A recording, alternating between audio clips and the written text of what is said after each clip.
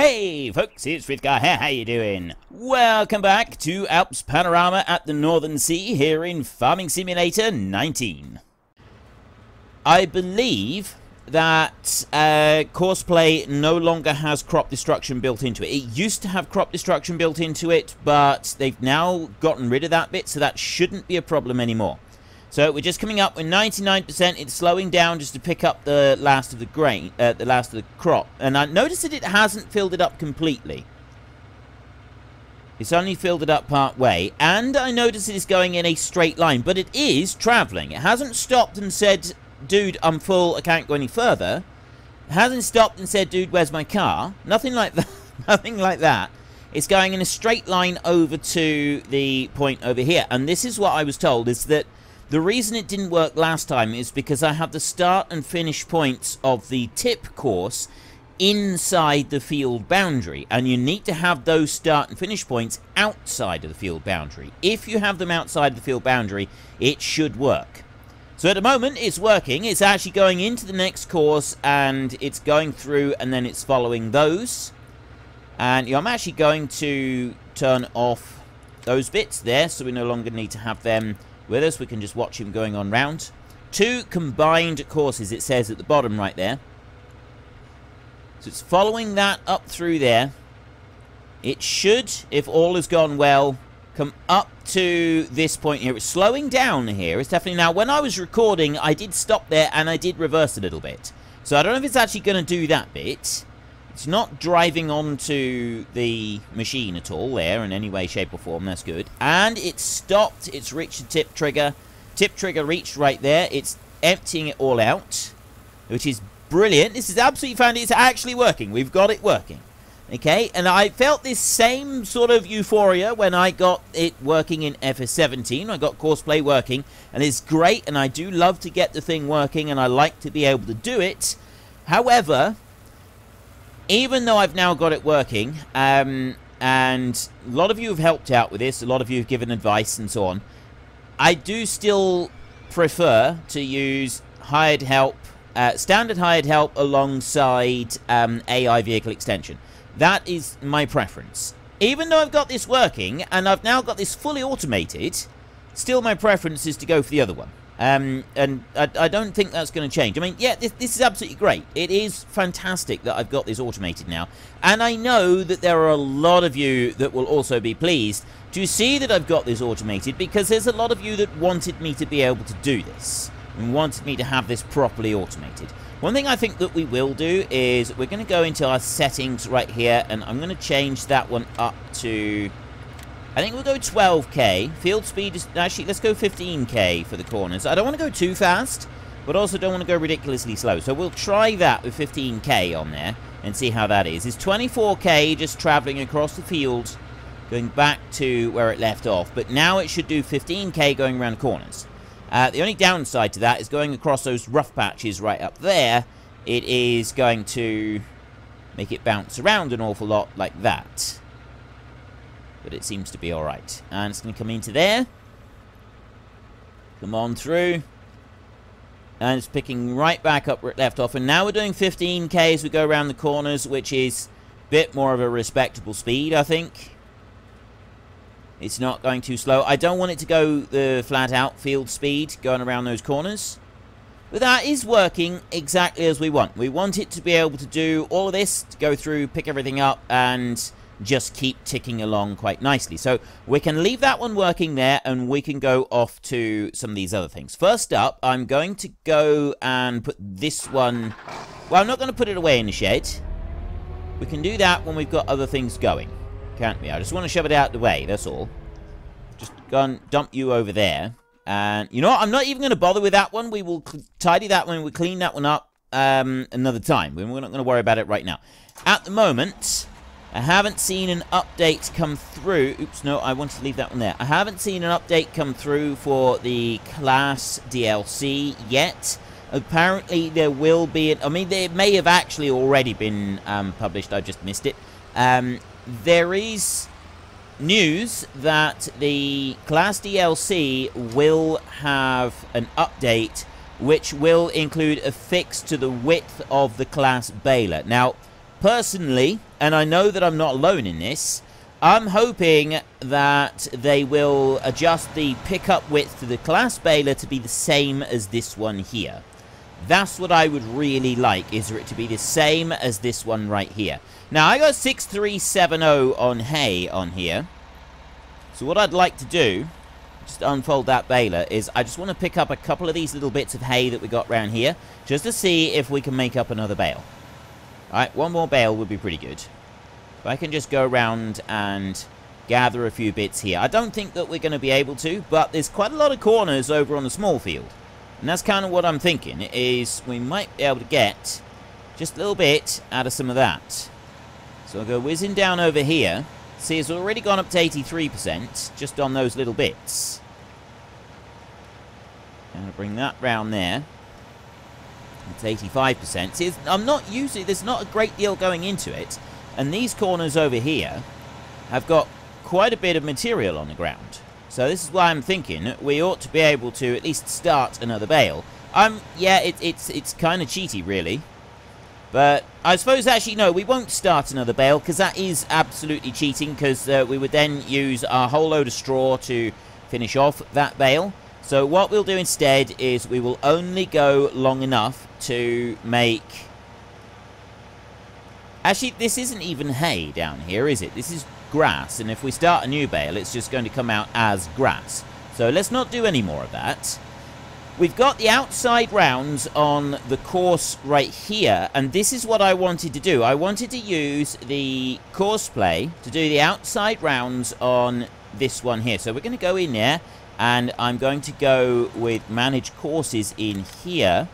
This field, we've got field 7 is classed as, and it's field 7 rake, so I'm going to load that course there, like that. Now I can just drive course, start course at nearest waypoint is what I'm going to do. This needs to be on the field work one. Course generation, I could change. No, I'm not going to change anything on that. I'm just going to go drive course, but start at the nearest waypoint. Because what I'd like to do, yes, it's going to end up leaving some little bits where it's really wide. And unfortunately, there's not a lot that we can do about that besides go round it twice. Like, if I was to go and get a... get the rake and go round it again and do that, then that would pick up most of it. I mean, the width of the baler is covering most of that straw. And it's not like we're going to have a major shortage of straw, so I'm not too concerned about this. Not overly concerned that this is going to be a problem. We're going to get a field full of bales off of here. That's our first thing that we're going to do, is we're going to get a field full of bales. Once we've got our field full of bales, the next thing that I'm going to do, I'm going to do one more thing here. That one's going to go around that corner, and you notice it is leaving quite a bit behind. And that's where the rake sort of drifted, where the rake sort of moved in on the corners. And there is nothing whatsoever that we can do about that, I don't think. Even if I was to go back over and rake again, I don't think there's anything we can do about that. So that's just something that we're going to have to leave. And I can see that the grass down over there is at 77% currently as it goes around that field. So I'm going to go into here and I'm going to change the settings on this one to 15k on the corners so that it goes a little bit faster as it goes around the corners instead of the 20k that it's currently reduced to. And that one should do an absolutely magnificent job, I think. I think that is going to do a wonderful job going around those corners and sort of keeping that going. Yes, the huge, bulky areas of straw right here, because of the large rake that we use, is a little bit of a problem. And it doesn't matter if we're doing it like this or if we're picking up loose straw.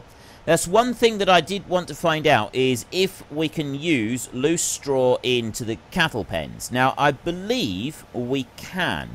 As far as I know, we can pick up loose straw and we can put it into the cattle pens. Now, what I don't know is, do I have any storage for loose straw? We've got silos here, and I've got a hay loft which will store straw and hay. It will store both, but only 250,000 litres, which is not really enough. Not for us. We want a larger quantity than that.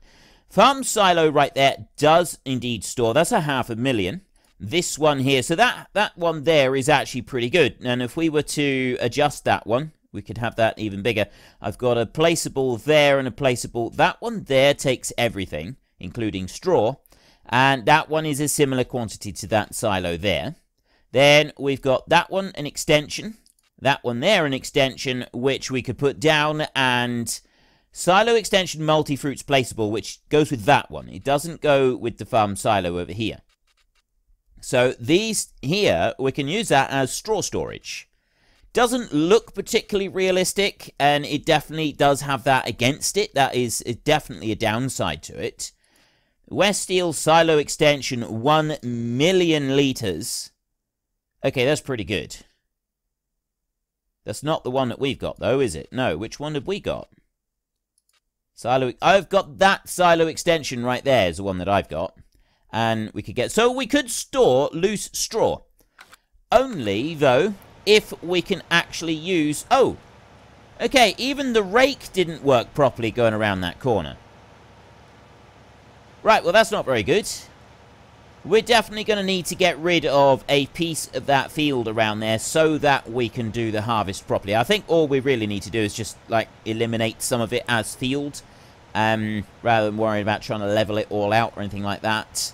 It's just where it sort of curves down towards the road seems to be the biggest issue.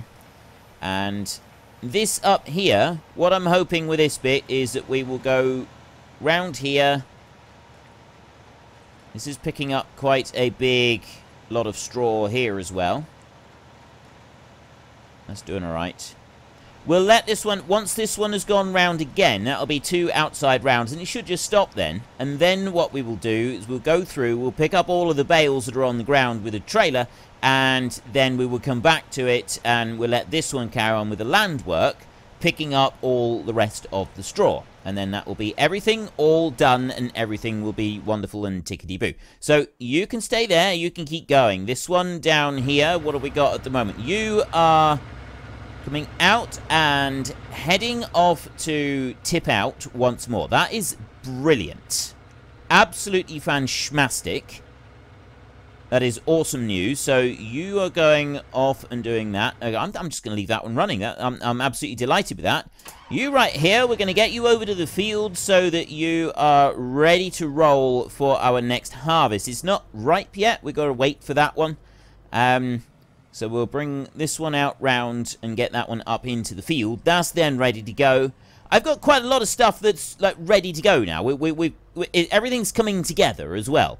So yes, again, Courseplay definitely does have this bonus in that I can put things like the baling and gathering of the hay and everything, and that keeps everything moving. And I have no doubt that if I was to... at the moment, I'm really enjoying doing this series. This series as a whole, I'm really, really enjoying making this series and doing it. And I'm hoping that it's reasonably interesting for you. I know that if I've got to sit and do all the baling manually myself, it is going to get extremely tedious for people to watch. You know, after a while, it sort of gets a bit sort of, I don't really want to watch this anymore, and so everybody will drift away. But if I keep using Courseplay and setting up Courseplay stuff, is this going to keep it more interesting for you? Is that what you want to see? Now, one thing that I have noticed with Courseplay, well, what I was told with the way that it goes over and it tips and everything, is that you've got to be able to see the start point of the course from every point of the field. So this field here, this L-shaped field, if we look at this one, that one goes around there. Let's, there, look, see? This L-shaped field here. About the only place that we could start a course from this field and all of it actually be seen is from up here on the road.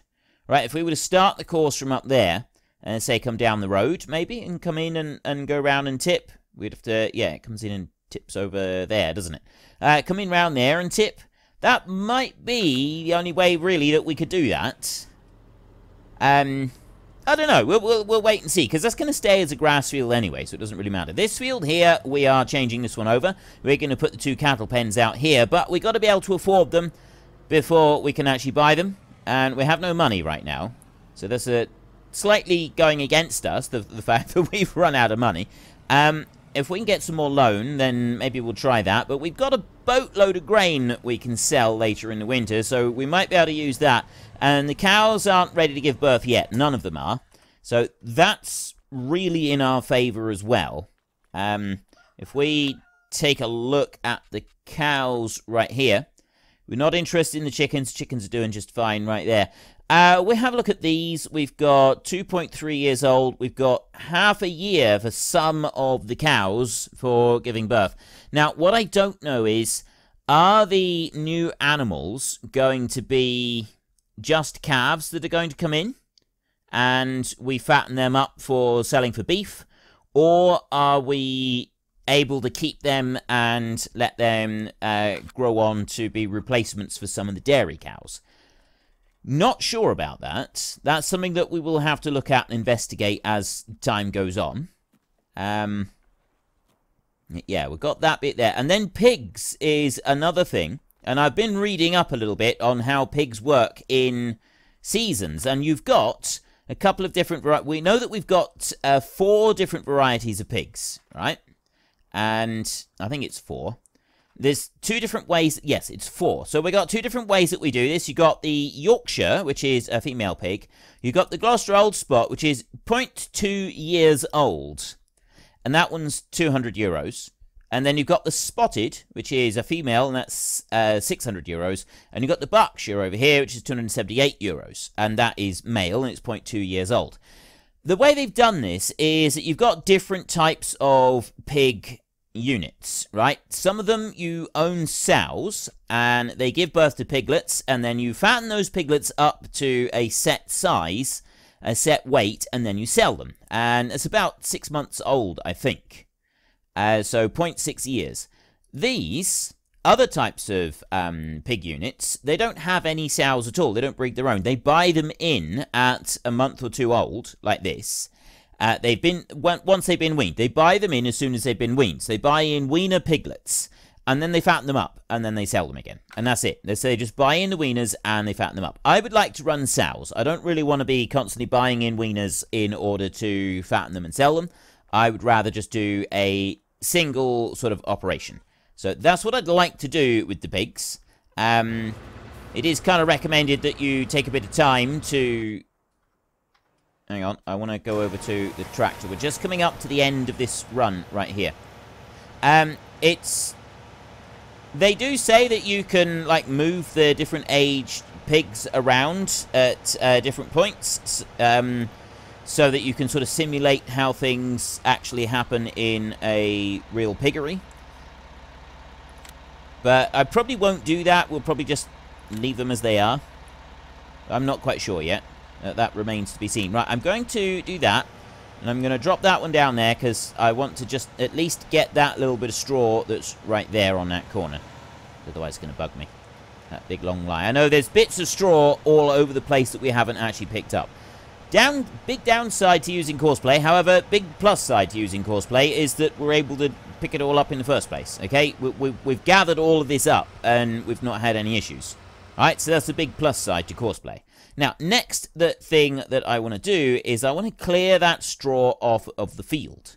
And we've got only one option for clearing straw off the field at the moment. Because I don't have... Or do I? I can't remember. Did I buy a trailer, a flatbed trailer for the lorry? I don't think I did. No. No, because that one over there, that's the animal trade. No, I haven't got a flatbed trailer for the lorry. So we either need to go and buy a flatbed trailer for the lorry and do it like that, or we use the tractor trailer over there and we do it like that. I'm thinking the tractor trailer. However, getting it and storing it in shed is going to be a little bit tricky. Right? We're not going to have much room for it. I think what we're going to need to do is either we need more sheds, or we just got to find some alternative storage arrangements for some of the machines that we've got here. And I'm thinking alternative storage arrangements are our best option. So we're going to do that. This one's going to have alternative storage arrangements. And I've actually got an alternative storage right there, because I've been using these sheds here for the articulated tractors. So this one here is going to go in instead of that one. And we'll just have to move it out if we want the seed bucket thing again. So that one can go there, and he's out of the way now. And then I'm going to go with this one. And this trailer, we're most likely going to keep this trailer. And we're going to... No, actually, no, I don't want you at all. Wrong one. I didn't mean to do that. Okay, so I'm going to need a tractor that can go reasonably fast. And I'm thinking, really, that would be the Xerion. Now, this is our mower tractor, and it's supposed to be only for mowing. But the other tractors are actually... That one's... Oh, actually, no, that was a 22... Is there a... Does it go faster than that? Oh. Right, Courseplay has slowed down its maximum speed. So there, it does go up to 70k. Whereas the other tractors... This one's 63, this one's 40... Right, 40... No, you don't matter. There we go, right. 43k... It is higher than 13k. Not, you don't count. 40k, that one... No, that's as high as it will go. So yeah, it's the Xerion that we're going to want. We're definitely going to want the Xerion. You over here are doing a wonderful job going up and down the rows. Every other row it's going to do, it's going to go right the way through, and then it'll go back through and do every other row once more. The only thing is it does pick up the reel at the end of each row. See, it's picking up the reel right there, which means that even though it does go across some of these bits of grass here, it's not actually picking them up. It's not doing anything with them, which is a little bit of a shame. I'd like it to actually go over and pick those up. But, I mean, again, it's only small quantity, so it doesn't really matter. He's doing just fine. We're going to leave him to it. So I am after that one.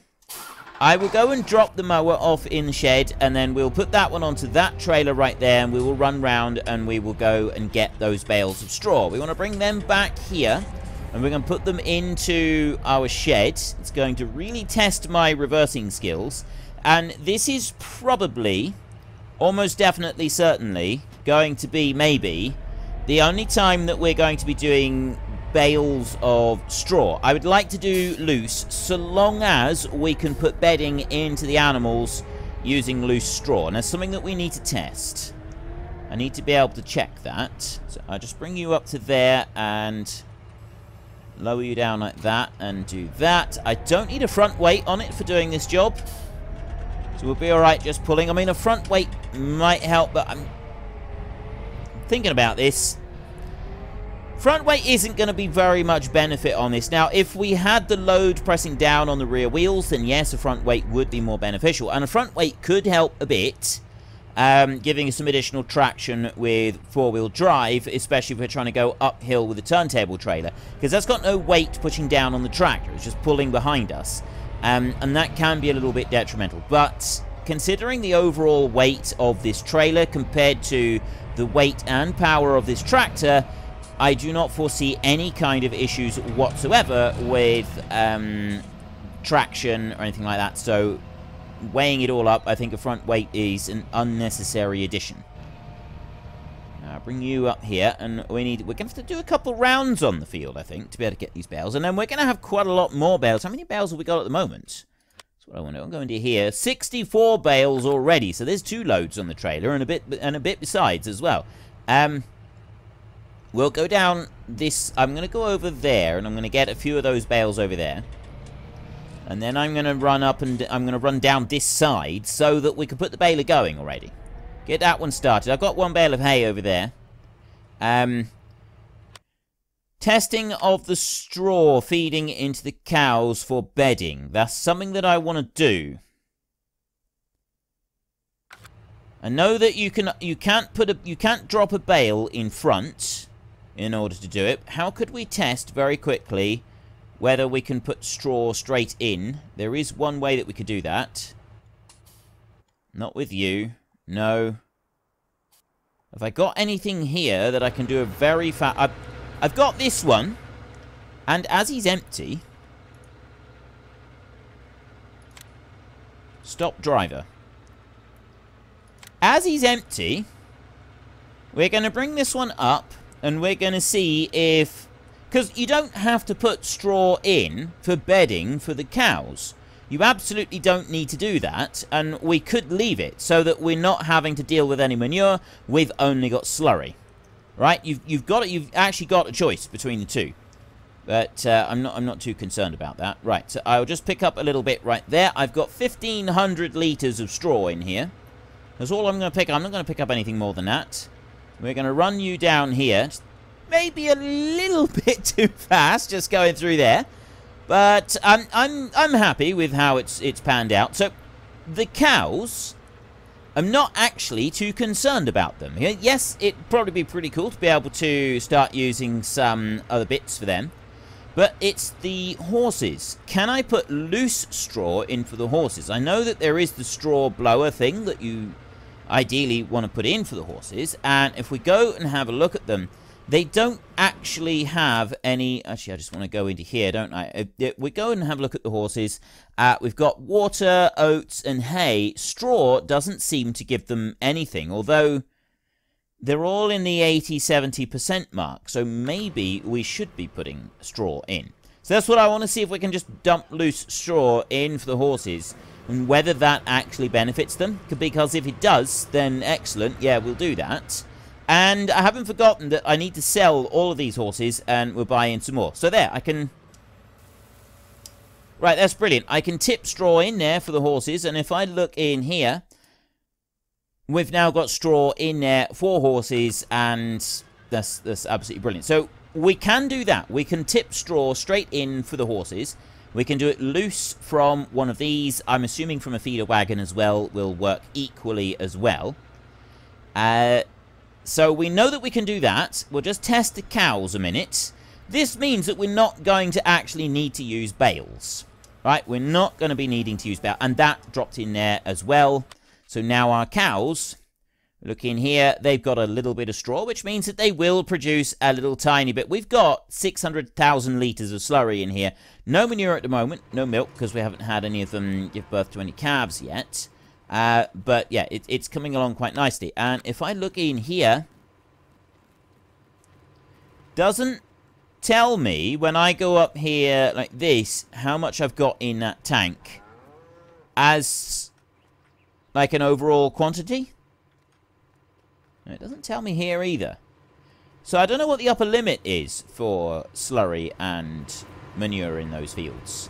I'm assuming that there is an upper limit. I just don't know what that upper limit is. Let me get around that corner there. Right. I'll take this one back out to the field, and hopefully we've got the two combined courses on there. There shouldn't be any changes or anything different going on. I should just be able to go straight out to the field, find the point where it left off, put this one on to that point, and then say carry on, and he should just keep going with it. There it is. I see it. It's up over there. We come drifting around this corner. We want to just drive up to that point, and in theory, he should just keep going with that bit right there without making any changes. So we know that we can use straw, so we'll be able to, after the next combining, we'll be able to just go straight over the fields following the combine, or we can send a rake over first and do it like that, one or the other. So I'm going to go there, nearest waypoint, drive course, and he's away. And he's going to go on down to the bottom down there and go on that. Okay, that's good. He's doing that, and we've run our tests all the way through.